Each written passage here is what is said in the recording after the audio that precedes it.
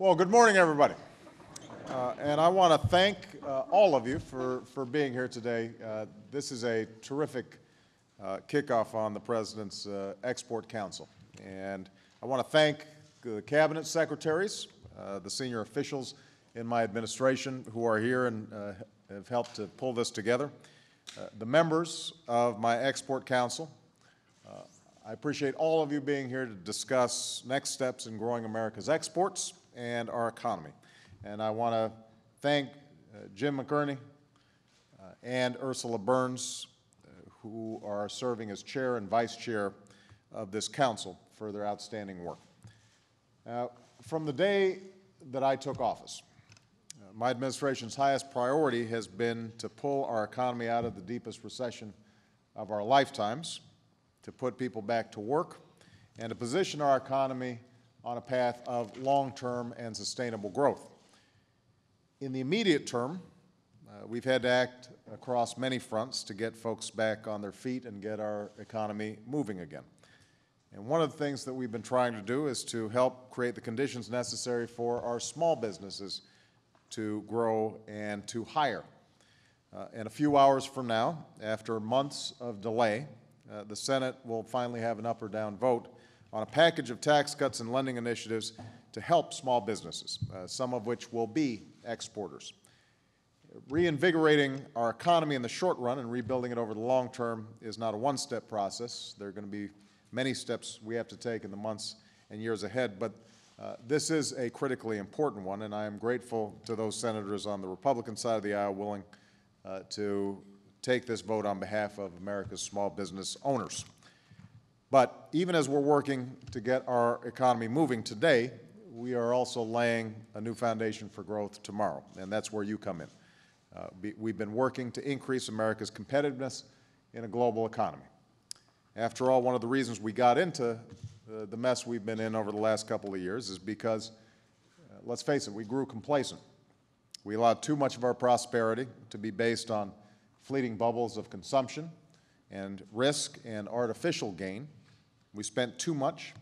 We saved too little.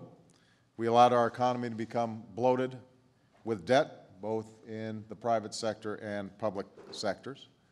We failed to fully harness the talents and skills and creativity of the American people.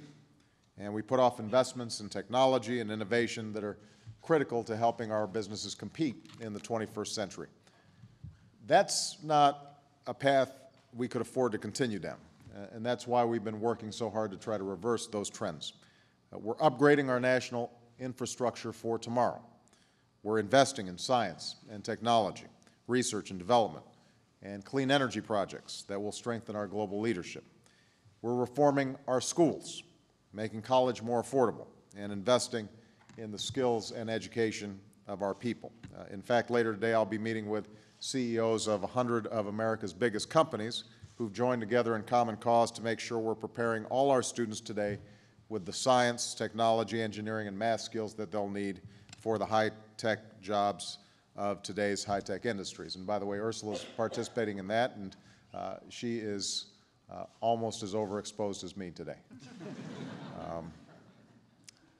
Because the best way we know to compete and win in the global marketplace is by doing what we do best, harnessing the talents and ingenuity of our people to lead the world in new industries. And we're building an economy where America's businesses and American workers once again do what they do best, which is build great products and sell them around the world. We were just talking before we came in, and one of the things that I think is so critical is to realign the interests of business and workers here in America so that everybody's fighting on the same side. Everybody is out there with a united front competing to make sure that America succeeds.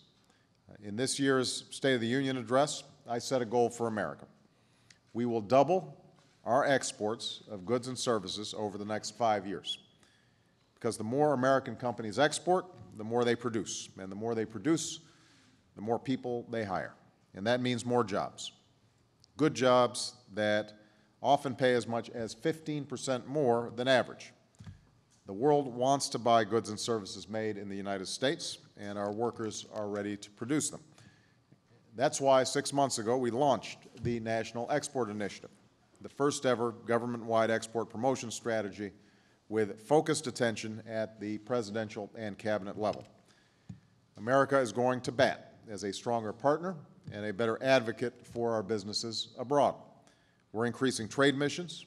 We're removing barriers to help businesses gain a foothold in new markets. We're increasing export financing for small and medium-sized businesses. We hope to move forward on new trade agreements with some of our key partners in a way that doesn't just advance the interests of our businesses, workers and farmers, but also upholds our most cherished values. And finally, we continue to coordinate with other nations around the world to promote strong, balanced, and sustainable growth.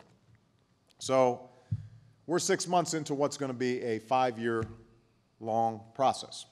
And despite some strong economic headwinds this year, we've already seen some progress. Obviously, working off a low baseline given the crisis last year, exports are expected to be up, but we're very pleased to see that they're up 18% to where they were a year ago. And manufacturing exports are up 20%, and that's helping put a lot of our people back to work. And there's more we can do to keep that growth going.